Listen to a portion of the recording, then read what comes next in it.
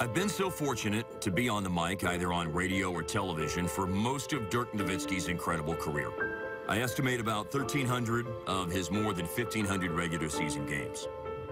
So as a broadcaster, I keep track of the numbers and chronicle the milestones and can tell you something about all of them. He passed Roe Blackman as the Mavs' all-time leading scorer with a jumper over the Nets. Here it is. The Mavericks' all-time leading scorer is Dirk Nowitzki. He had an overtime three in Brooklyn to leap over Moses Malone on the scoring list. A dagger and a piece of history. Dirk is now a member of the Magnificent Seven. The 30K shot was in the second quarter against Larry Nance Jr. Here it is.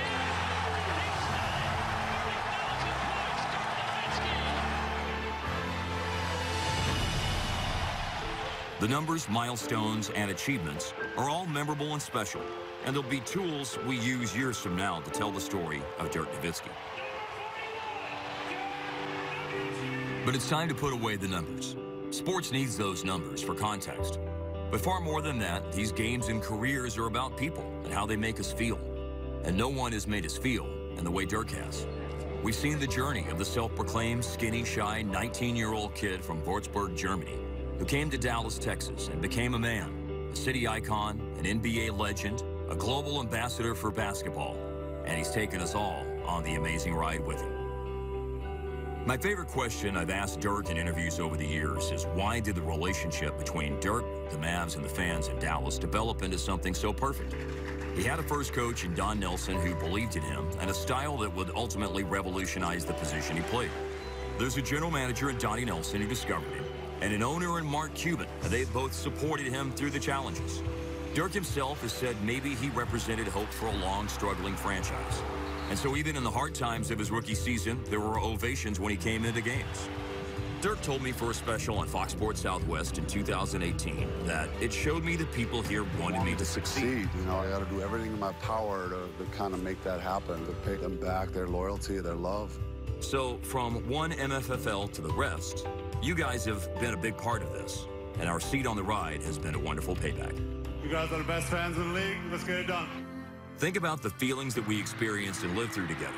The unbridled excitement of what it was like to be back in the playoffs and have hope again in the first few years. The Mavericks win. Absolutely unbelievable. The Mavericks have won, folks. The agonizing disappointment of being what felt like so close. The Miami Heat clinch on the Dallas Mavericks home floor. And this crowd absolutely shocked. And then the thrill of finally seeing Dirk reach the top in 2011. The Dallas Mavericks are NBA champions. The first title in franchise history. I've never seen anything like it in 30 years covering sports. Yeah, every Mavs fan wanted to see the team win because they love the team. But it was extraordinary to witness a fan base and a city so unified in the spirit of, but I really just want them to win it for Dirk. Now we feel appreciation and pride, and not only savoring the rare air level of career milestones. The wait is over to pass Wills, returning to sixth in NBA history in scoring. But also because we see around the league the spontaneous tributes from fans in other cities who want to pay respect to a career and legacy of greatness on the court, and loyalty, honor, and dignity off it. One of the greatest of all time, Dirk Nowitzki.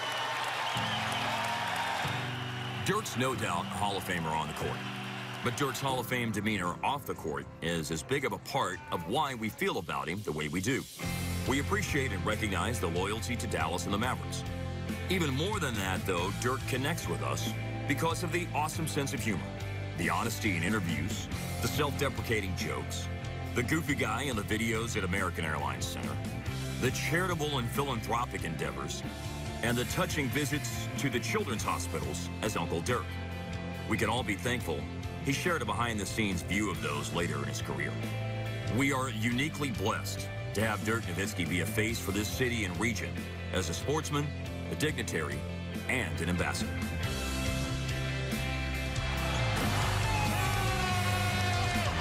Shut it down! Let's go home! So thanks, Dirk, for taking us on this magical journey with you. The journey isn't ending, but soon it's going to look different. There are fun experiences that we'll still have together, though, because Dirk, the Mavs, Dallas, Texas, and us MFFLs will always be as one.